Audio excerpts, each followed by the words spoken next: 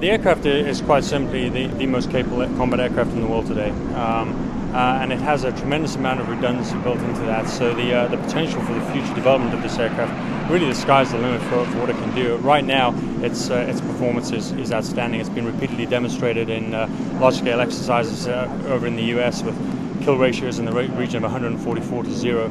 And to operate it on these large-scale exercises really demonstrates its potential and capability, and it has been pretty well proven. So I have no doubts about this aircraft. I think it has a lot of potential for the future, but right now it is ahead of everything else. So it's, as you can imagine, it's sensational. Obviously, it's been 20 years in the making, and they've really done a first-rate job. The aircraft is sensational. Combination of super cruise, stealth, unrivaled maneuverability, fantastic avionics. All of this contribute to really make the F-22 unique and the only fifth-generation fighter in the world today, really.